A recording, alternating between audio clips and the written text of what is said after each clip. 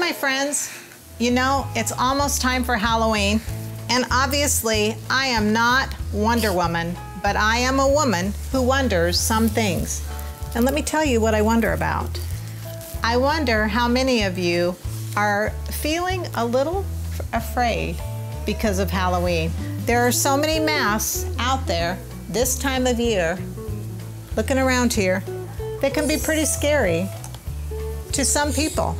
But let me tell you another mask that's been very scary this year. This mask has been a little scary this year as well, because you don't know if somebody's smiling behind it. You don't know what somebody's thinking behind it. It can be a little scary. So put that mask and that mask. That's a lot of masks and a lot of scary. But let me read you something that the Bible says about being afraid and if we should be worried or not. This is in Psalms. And it says this to us: "He who lives in the safe place of the Most High will be in the shadow of the Almighty Lord." He is the safe and strong place that we can trust. It's He who keeps us from a trap and keeps us from any killing sickness. He will cover us with His wings, and under His wings we'll be safe. Under the wings of the Lord we are safe.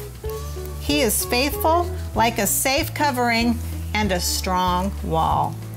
You don't need to be afraid of trouble at night or any arrows that fly by day.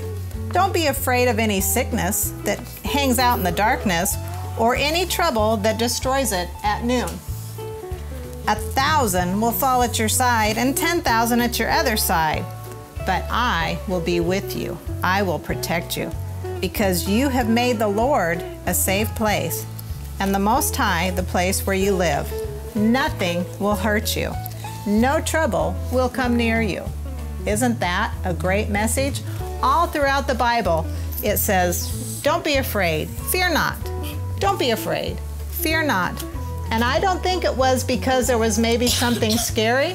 I think it was more because the Lord wanted us to know how powerful He is. He is more powerful than any other thing and can keep us safe. Happy Halloween from all of us. Have a great holiday. And remember, don't be afraid.